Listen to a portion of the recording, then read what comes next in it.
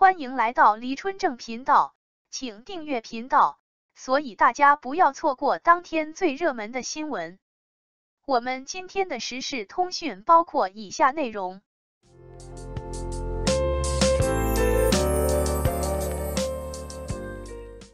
无名导演程耳将与王一博再次合作人语。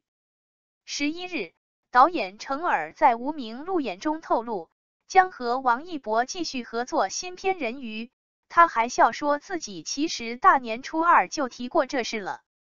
1月23日大年初二，导演程耳借用电影《无名》的官方账号发文，谈论了有关电影的意义，聊起了和王一博、王传君相处的时光碎片。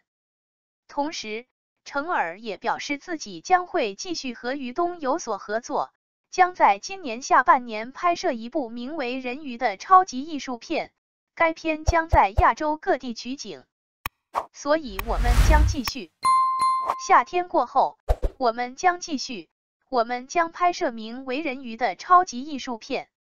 截止到2023年2月12日晚上9点，由博纳影业投资，程耳执导，梁朝伟和王一博主演的电影《无名》票房突破了10亿。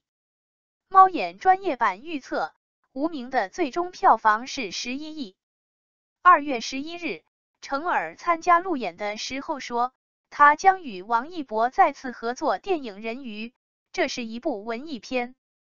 程耳本来就是以拍摄文艺片见长的导演，所以片方宣传《无名》的时候，特意说自己是超级商业片，这样票房才会高。人鱼是一部超级文艺片，而且还是博纳影业投资。非著名娱评人吴清宫指出，看来博纳影业对王一博的票房号召力很满意，程耳对王一博的演技也很满意。2月9日，程耳在路演的时候说，无名已经开始盈利了。是不是因为无名盈利了，所以博纳影业才决定继续和王一博合作呢？其实不是，早在大年初二，程耳就发微博说了，他将和王一博继续合作。那个时候，无名的前景一片暗淡，猫眼专业版预测无名的最终票房不超过5亿。即使无名赔钱了，王一博还是能出演人鱼。因为假如没有王一博，无名会输得很惨。无名的预售票房高居第3，几乎都是靠王一博的影响力。王一博还去全国各地参加路演，而梁朝伟一次路演都没参加过。梁朝伟是无名的一番，但是他在宣传的贡献几乎为0。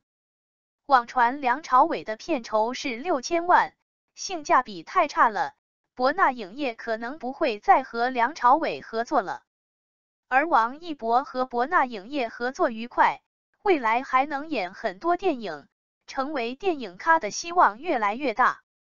其实王一博演艺术片是对的，投资小，压力小，即使票房不是很高，也不会断送前程。王一博之前接演的电影都是商业大片，比如《维和防暴队》《热烈长空之王》《无名》。还好《无名》是王一博担任主角之后第一部上映的电影，既叫好又叫座。如果是《长空之王》先上映，很可能既不叫好又不叫座。